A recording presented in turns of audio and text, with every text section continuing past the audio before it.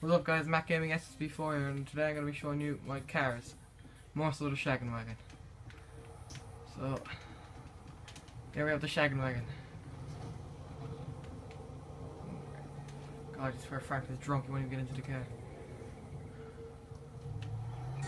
So, this is custom. I got a really shitty car and I just turned into a Shaggonwaggon, so got the off-road wheels on it, got the rims done. And I upgraded the turbo fully, I changed the number plate black, I put full tint in the windows, and I guess that's really it what I did with that one. Don't really do too much, just leave it there. Won't even be saving this anyways when I turn it off, so we get it back. And now we have Porsche GTS. It's known as the Comet in this because Rockstar wouldn't pay Porsche to put in their car, so we call it the Comet.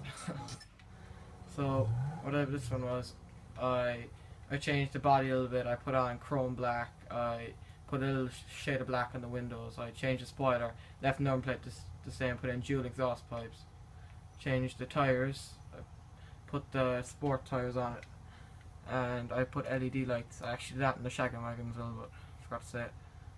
And what else did I do with this? Oh yeah, I put the roll cage on it as well, which is inside where Franklin is.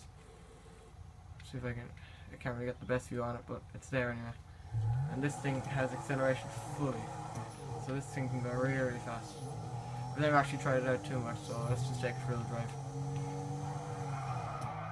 So yeah, it's pretty fast. I might do that in a later video. I wonder actually if the Shaggonwaggon's still there when I go back.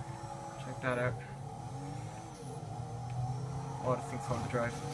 Well, spent hours driving the Shaggonwaggon yesterday. It's pretty slow, but it's quite fun to drive actually. Well, the Shaggonwaggon's gone.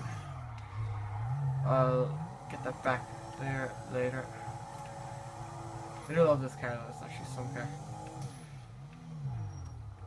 So, thanks for watching, leave a comment and subscribe for more.